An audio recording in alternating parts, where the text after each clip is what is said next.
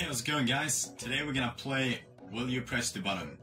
It is a game where you get one good scenario, but if you press the button you get that one, but you also get a bad thing that comes along with it. So, for example, the first one here. You can see through stuff, X-ray vision in the daytime, but at night you're completely blind. So if I press the button, I would like to have this. I would say it would be awesome with X-ray vision, you could see a lot of things, but having it all the time would be kind of annoying. And be completely blind at night, and I play games at night, it would not be worth it. You find the meaning of life, but you're in every way unable to tell anyone ever. Hell yes, I would love. I don't care if I can't tell people, just knowing the meaning would be amazing, so heck yeah. You can have anything you want, any one thing, real or fiction, but owning that object is not legal for you and carries a hefty sentence if you're caught with it. Well, I think some things you could hide in your house, so let's say, like, I could just say, I want an Xbox, and no one would know that I own an Xbox. It would be pretty good. The only problem is that, like, cars and stuff like that, you wouldn't be able to because people would see you with them, but it would still be awesome. So yeah, because you don't have to take the stuff. Donate $100 to charity, but a cute and adorable dog will die. No, that's quite obvious. It was a bad one. You get the power to send electric currents through objects and people, but the love of your life becomes an emotionless. Why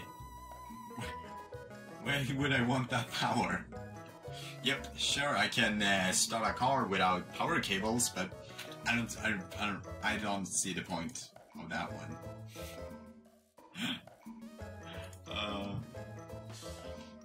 You can become any animal at will. That would be very awesome, becoming a bear when you want to fight or something. But when you transform back into a human, you will still act like the lost animal for 10 hours. Well, this could be cool though. Like, imagine when you're trying to sleep, you just transform into like a sloth or some slow animal, or like I don't know, any animal that's super slow and tired, and you can sleep for 10 hours. That's awesome, of course. That was a good one. You can put words on a piece of paper just by looking at it. Oh, that would be so cool. That is my problem when I'm writing tests. I got my thoughts in my head and like know what to write, but it takes forever for me to write stuff. But the words are printed in comics. Well, so you can do this, but you don't have to put them on, like, by looking on the paper. So of course I would like the option to. I wouldn't use it if I'm trying to write something formally, but like on a math test or something like that, that would have been amazing. Yes. Oh, Comic Sans. Guys, Comic Sans might be the best font ever. You can figure out any problem in just a matter of seconds. Any problem, like the meaning of life, how to build a spaceship or to go to Pluto. That's a pretty good one. But you wet the bed every night. Any problem, yes, definitely. Couldn't I technically solve that problem by doing it? Yeah, 56% people press the button. Yeah. You're smart guys. You're gifted with virtual mastery in the sports of your choice, but you died 12 years and 27 days after pressing the button. Nobody discovers how. No. 12 years is a very short amount of time. I would then be like 30 when I die. It's my birthday tomorrow, so... Well, 31, pretty much. So, no, I would love to live longer than that, so... No, I I did not mean to press the button. Sorry. You can go to any fantasy world you desire and live there, but you can be killed and your survival in that world depends on your own physical or mental strength. I would definitely go to Hogwarts. That would be so amazing. And well, it should be safe now, pretty much. So that would be pretty good, cool. So yeah, definitely. I can just take it easy. So you can be killed in the real world too, so I don't see any difference there. You gain the power of your favorite superhero, which would probably be Iron Man, but your friends no longer recognize you. Could you make new friends? No, I would not do that.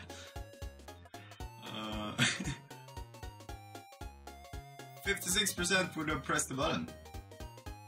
Well, yeah, being Iron Man would be pretty good. You become rich and incredibly charming. Am I not incredibly charming already? I got a majestic hair at least. I think that weighs up for it though. But every time you get laid, a gang of fat bikers beats you. No. I would not want to be beat up that every time. That would suck. 47% would have pressed the button. Are you kidding me? Every single time. That's okay. You can't get rich without having to press the button, even still, so. You will become immortal and travel the multiverse, but you will live a life of sadness and regrets which will plague you wherever you go. What? Why? I see the beauty of being immortal, but it's not worth it if you're just gonna be... It's like being tortured forever. Who would want that? 39% would have pressed the button. Are they? Okay.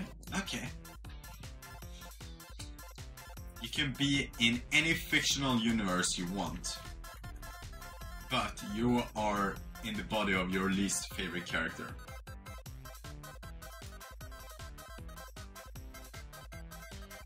So let's think about this. Let's say I could go to Star Wars.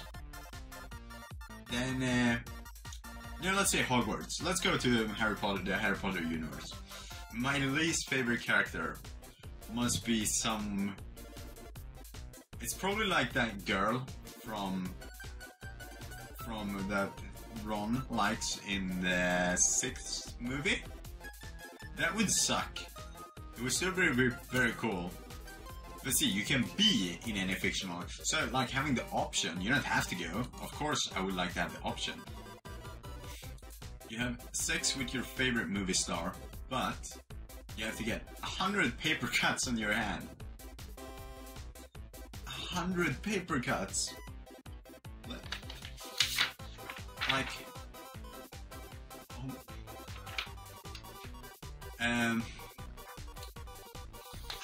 Okay.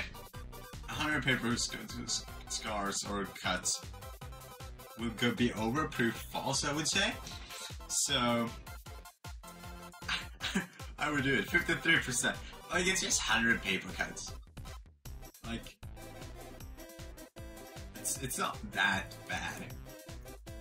You can be rich and immortal. I like the sound of that. But you always have to walk and you can't sit anymore.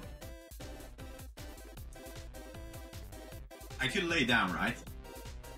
But still, not sitting would kind of suck. I could never drive a Ferrari. No, that would suck. You can't drive fast cars or cool cars. Nah, that would not be worth it. See, when you actually put it that way, like, people strive to become rich and powerful, but the basic things of like sitting is more important to most people. You will have magical powers and a talking cat, but you will have to stop evil whenever you see it. Well, with magical powers, it wouldn't be that difficult. It would be... Like evil, how often do you see real, pure evil stuff? But yeah, sure. Yay, 77%. Literally everyone likes you and wants you, but you're actually a donut. Wait, that means they would want to eat me. No, I don't want to be eaten. I will not be eaten. You get into the best PhD program in the world, but you feel like a dumbass every day. Yeah, that is kinda like, you can learn, right? You can always, yeah, well, every day, so yeah, I don't know. You get to keep the one ring from Lord of the Rings, but you have to give Gollum a piggyback everywhere you go. Well, wouldn't technically the ring like torture me and like be really heavy and make me go to Sauron, and I have to piggyback Gollum every time? Wouldn't it be very, very fun? Going to school with Gollum, it would be pretty cool actually, but I would not do that.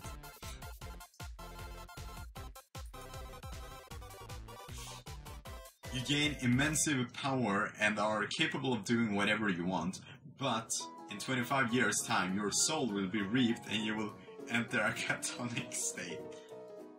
Catatonic state. I don't really know what a catatonic state is, but it doesn't sound nice. It does not sound nice. Okay, you run twice as smart, but you go deaf for 10 minutes every hour. Twice as smart would be amazing. Imagine the things you could do. Like a normal human being got an IQ, I think around 100 something, 90, I'm not 100% sure. And let's say you double that, you get an IQ of 200. That is like better than Einstein and people. What? Imagine the powers you could have with it, but go deaf for 10 minutes every hour. It could be quite dangerous, I think. I mean, if you're having a conversation with anyone, so I would not do it. I'm happy with the way I live. Alright, last one. You can become invisible at will, that's amazing, but you cannot become visible again when you're sad or depressed. And I would do this. I'm not that sad that often. And I think you could pretty much, like, why would you just, when you're sad, just make sure you don't go invisible. Just go invisible when you're happy. That would be pretty cool, and do cool stuff then. Imagine the things you could do when you're invisible. And we all know what everyone would do when they're invisible. So, yeah, I would do that. Okay, thank you so much for watching. It's been an amazing year with this channel. I never expected it to be this, to grow this fast. And I just love this community. I love you all so much. Thank you so much for watching my videos. I feel honored. And it's amazing just being in the comments and chatting with you guys. So I will do more active stuff with you in the future. Like I'm planning on live streaming. I'm planning to play some games with you on my Steam group if you want to join that. Next year we will get a better mic. If you want to donate to that, my Patreon page is linked below.